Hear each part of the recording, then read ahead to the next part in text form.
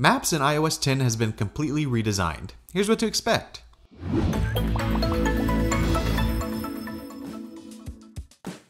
So when you first open up the Maps app, you'll notice that at the bottom you have a section that you can type in. But you can also lift it up and see a list of recent places and places that you may want to go based on what Apple calls Siri Intelligence. And this is based on your habits, calendar events, things like that. Siri Intelligence will also give you suggestions based on traffic or appointments and will automatically show you an option to navigate there based on that.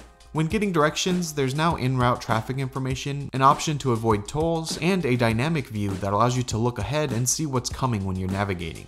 The navigation view also has more options, so you can search for something like food or gas while en route, and Maps will automatically add that detour without having to quit navigation.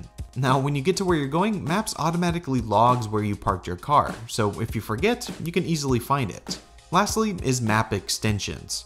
This allows third-party apps to integrate directly into the Maps app to let users interact without actually leaving Maps. So say you're looking for a restaurant, you can easily reserve a table right through OpenTable. Or if you're looking for directions, you can quickly hail an Uber. You can do all of this from the Maps interface without going into a separate app. So that is Maps in iOS 10. It's still in beta, so there may be some changes, but this lets us know what to expect in the fall. I hope you enjoyed this video. If you did, be sure to subscribe to see when new videos are out, and visit MacRumors.com for more. Thank you all for watching. I'm Matt Gonzalez with MacRumors, and I'll see you next time.